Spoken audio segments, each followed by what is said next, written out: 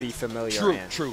And one of the biggest benefits of playing, and I mentioned this earlier, Samus versus Dark Samus, the fact that quiK plays high with a high amount of mobility, a high amount of like input dexterity, it means that you are both susceptible to some of Rob's counter hits and quick buttons, but also you have a much higher ceiling than just charge shot pass. Like it's a neat dynamic, but ledge trapping is still ledge trapping. Here we go, watching quiK work. Yeah, and the roll of Rob will not be able to hit you if you cannot get off the ledge. Once the up smash actually tries to catch the roll there. But I've already seen quiK use that charge shot in such tricky timings for Rob. We saw it interrupt the Nair, and then we saw it interrupt another landing option. It's so hard for Rob, it seems, to get back from that charge shot. And Epic Gabriel having 175% is showing that. And one of the unfortunate things about firing all these small charge shots is that you don't get the knockback boost from having a full charge beam. Yeah. But when you're tallying up to 175, yeah, you're doing pretty good. But also the down throw setting up for a stock of his own. Epic Gabriel never far behind as we even ourselves back up to 2 stocks apiece. Epic Gabriel now with the gyro in hand, great position, gets a combo started, and the gyro again, and this is scary. 55% is going to throw it off stage, so no rotor arm confirm here. Is actually going to go for it anyway. And now off the stage against quiK, but quiK actually catching another Nair in the face and is sent to the other side of the stage for it. Love Epic Gabriel's use of fair right now. Even, oh, the gyro setup off of ledge. Disgusting. Gross. Absolutely, like, not okay, but hey, it's Rob. You got to get used to it by now. quiK starting to shake it off, but Epic Gabe just never letting quiK have the time to get set up and finding so many punishes on Samus back air. It's like not necessarily a button you would think to punish, but these forward airs and these parries are being so excellent from Gabe right now. And again, the damage just keeps on building, catches you with the weak backer, but it's enough to send him off stage. No double jump for quiK, by the way. Still going to let the gyro roll there. Up tilt into the upper is going to be the KO, and Epic Gabriel with a dominant game 1. Yeah, after like a relatively close and controlled start, it feels like Epic Gabe found one means of consistent opening and then just played advantage state. Like, oh, I'm going to hit you with this fair. You're going to be put into the corner. And now we're just going to play the coin flip game. Like, I'm just going to keep hitting you. I'm going to keep finding grabs. I'm going to like play that constant landing mix-up and keep the pressure on. And when you put Samus under the fire, when you put any trapping character under the fire, you force them to guess. Yes. And the thing is, like, if Epic Gabriel guesses right, he gets so much damage out of it compared to Samus at that point. It's so hard to like match that directly. So quiK has to play the more defensive patient game and keep Epic Gabriel on his toes. Now we see small battlefield, bit of a smaller stage, not giving Rob as much room. But we also see the position of quiK instantly at the edge of the platform, just sitting there, not going too far to the ledge. Yeah, it makes it even harder for Rob to bypass with the position that quiK has set up. These fairs covering the platform so well, forcing jumps, forcing awkward landings into that charge beam. But Epic Gabe firing back after a solid start from quiK, trying to gain some semblance of momentum here and doing an excellent job of it. That stock is gone. Great. But we saw this in game 1 as well. Very true. Very dominant start for quiK, and then Epic Gabriel picked up the pace and utterly demolished actually the last 2 stocks. And we see this happening again. 97% in like 1 interaction for quiK. Gets the stage spike with the gyro, not the way he wanted, but the up smash not going to confirm the KO, but it's still adding damage to quiK's counter.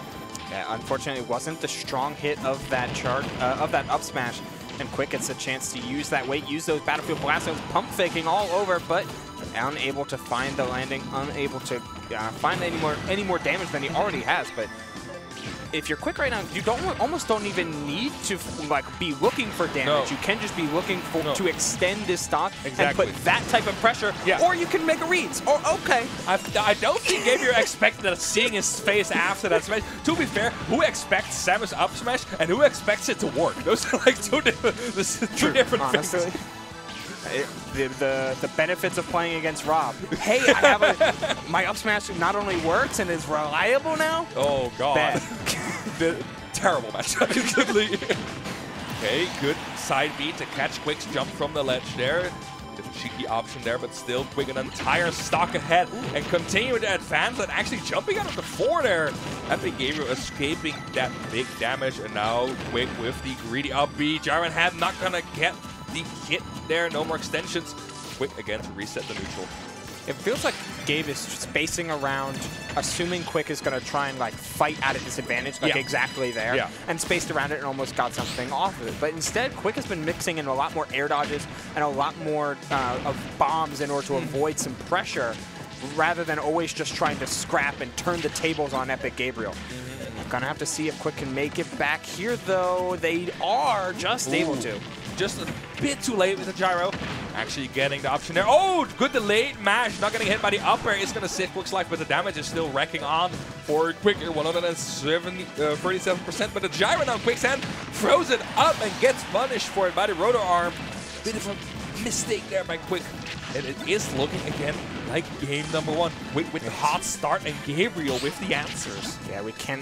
If you're quiK, you cannot let history repeat itself over again. Almost finding a big finisher. The up-close hitbox of Rob Laser actually does so much damage when you're able to get that that visor hitbox. Uh-oh. Again. Setting up for traps, but misses the spacing on that ledge, but instead is still able to find a couple fares. Okay, no gyro in the danger position there. Gets the backer after it to escape situation. Gyro's still there. Epic Gabriel has to do without it for this point. Lands without it with the neutral air and is able to shield the charge shot. It's still going to be advantageous for Samus. Oh, almost gets the dash attack, but just barely out of the way for quiK. Okay, oh, the body this block. should be it. The body block, that was so unfortunate for quiK, and that is going to be a 2-0 for Epic Gabriel, continuing to storm through bracket.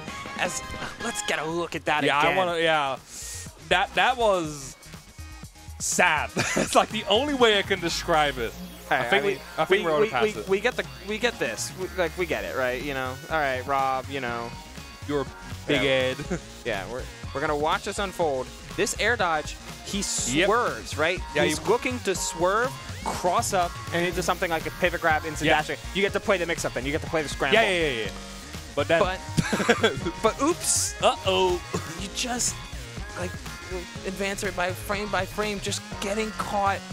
Stuck in there. Like, oh, right. Landing just a little too soon.